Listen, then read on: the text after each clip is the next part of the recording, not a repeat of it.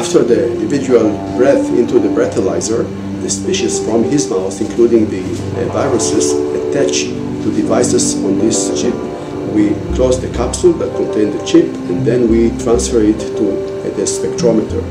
And then we scan it for about 20 seconds, and then we have about 2 seconds of mathematical processing, and eventually we can say whether we have a corona carriers or we don't have a corona carriers.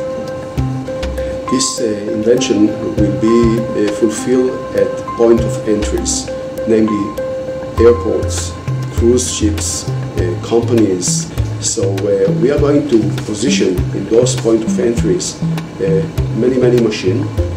Each machine will have a throughput of about 4,000 people a day. We believe that we will do the validation within a few weeks from now, and then we have to go through the FDA process. Luckily, there is now a fast track of the FDA, so I hope that it will go within another month, and hopefully by September, October, we will start to make systems.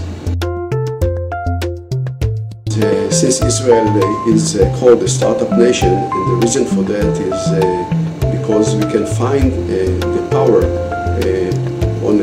sometimes on a voluntary basis to gather forces of so many people that we know each other, and we have so good networking, and the country is not that big, so we can join forces in order to eventually come up with a solution and to validate the solution in a very short time.